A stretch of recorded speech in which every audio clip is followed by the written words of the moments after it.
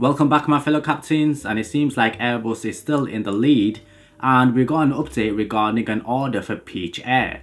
Now the Japanese airline Peach Aviation have converted their order for the A320neo to include the longer range A321LR.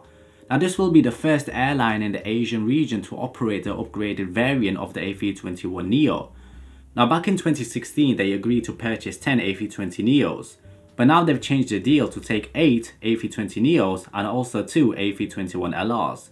And since it's a budget airline and they're going through their plans to expand in the Japanese market, the LRs will help them to become a more established medium low-cost airline.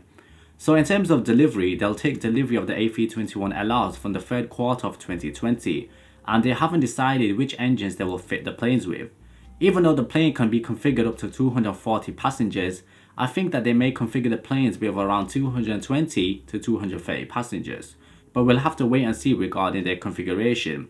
The A320neos, however, they're likely to be fitted with 188 seats according to the airline. So this is great news for Airbus and Peach Airways, writing the history books in the process. They'll be able to operate routes from Japan to destinations up to 9 hours flight time from their hub.